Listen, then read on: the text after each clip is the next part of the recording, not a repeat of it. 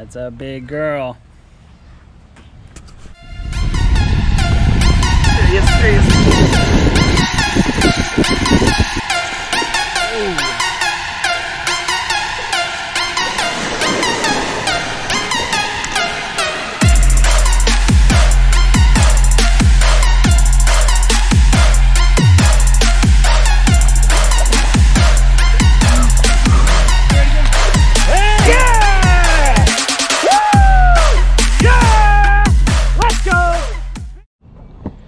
Just an absolute monster of a fish, dude.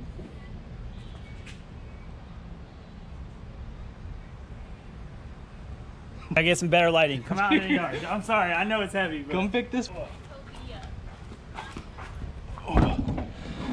Dude, I gaffed him right there. Came right out the other end, and he fought me for like 40 minutes with my gaffs on his head. We have a rough estimate that this fish weighs about 50 pounds. For all you cobia experts, let us know what you think. We'll get a measurement on it. It's the man who caught him himself. Can't take any credit. We're gonna fillet this up and try to make a meal out of it. We might get one or two. Probably get another inch of this. All right, get this measurement.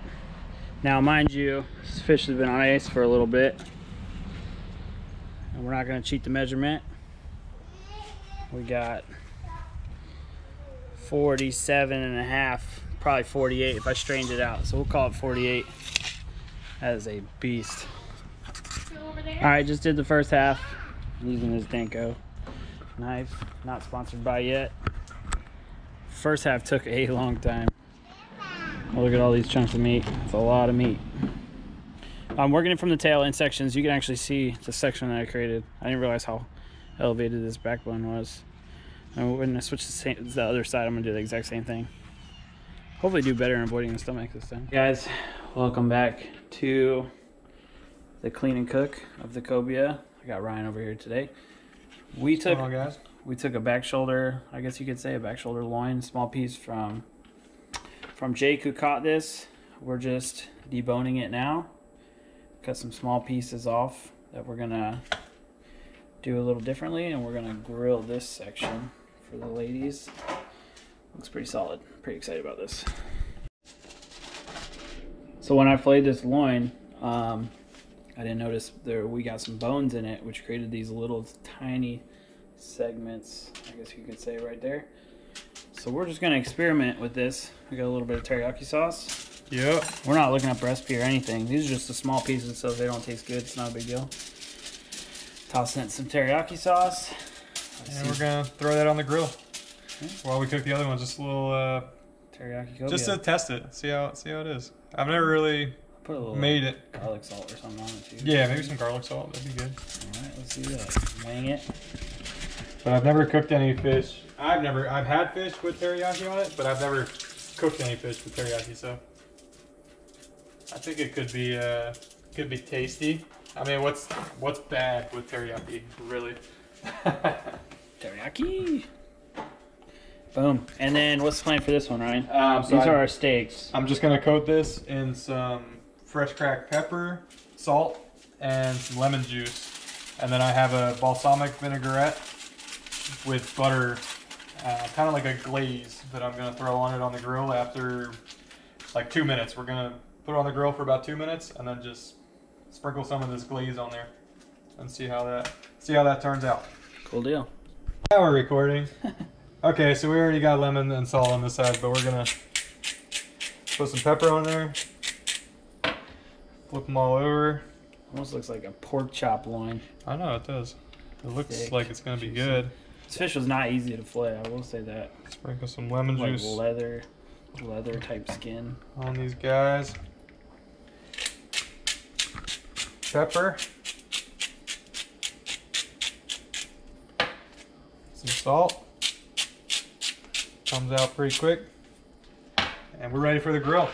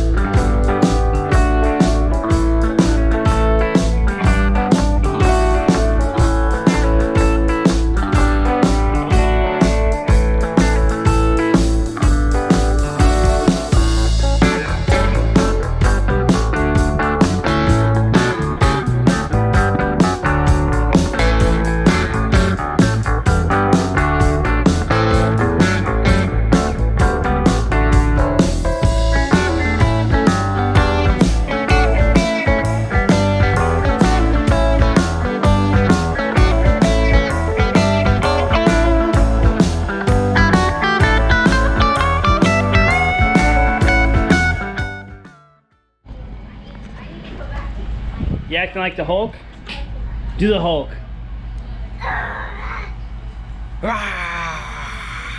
Yeah. That's the Hulk. Alright, we got this nice and hot now. It's sitting at like 400 degrees. Only running these 3 burners. I told Ryan it cooks a little faster in the back. So I'm putting the bigger fillets in the back. That's just not sitting on it a flame at all. What? That one's not a flame at all. The other flame's over here. So we're gonna move these over. There you go. Now they're cooking, bud. So I made this. It's butter and balsamic vinaigrette. That's all it is. I put it in a pot, melted the butter, added the balsamic, and just mixed it up on low heat. And we're just gonna kind of put a little bit on these. And it's gonna catch me on fire. Oh yeah, that's hot. It is vinegar. Yeah.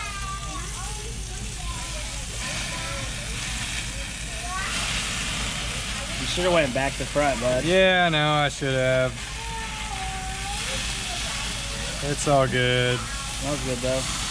We're not professional chefs here, but we're gonna make it happen, you know. Speak for yourself. Do you not see my triple tail recipe? I know, that was awesome. It was really good. That was really good, yeah.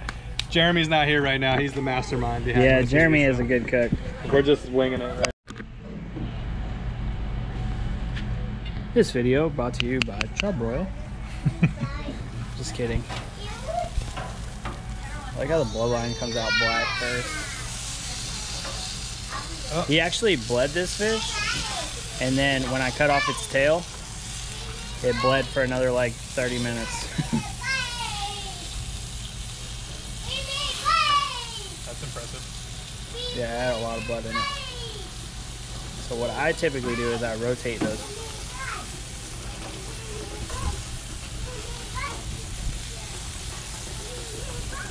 They look like pork chops. I know, it really does. Looks good though. Look at that, now he's gonna baste it again. I'm sorry in the back. Back to front this time. Make a mess of my grill. Yep. Get some flavor on there. That smell. Smells good. One more time, what was in this? Just balsamic vinaigrette and butter? Balsamic vinaigrette and butter. Alright. And you just coat the fish in lemon juice, salt and pepper before you throw it on the grill. That's it. You can't beat an easy recipe like that. Super easy. I bet you we could do other fish too, not just cobia with this. Yeah, it'll work with anything. But cobia's that nice and firm, as you can tell from those grill marks. It hangs on there well. She didn't want to hang out. All right. We lost track of time. Probably been about, I don't know, 8 minutes, my guess. These look ready. I'm gonna pull them off. Man, that looks good though. I feel like a nice like dipping sauce would be good with this. Chick-fil-A sauce maybe would be real good. Oh yeah, Chick-fil-A sauce is good with everything. Can't go wrong with Chick-fil-A sauce. What do you guys think? Chick-fil-A sauce and cobia? Boom! There you have it. Grilled cobia. Alright, gonna taste this grilled cobia now. I'm a little biased, but look at that. That's good. Why are you laughing at, Paulette?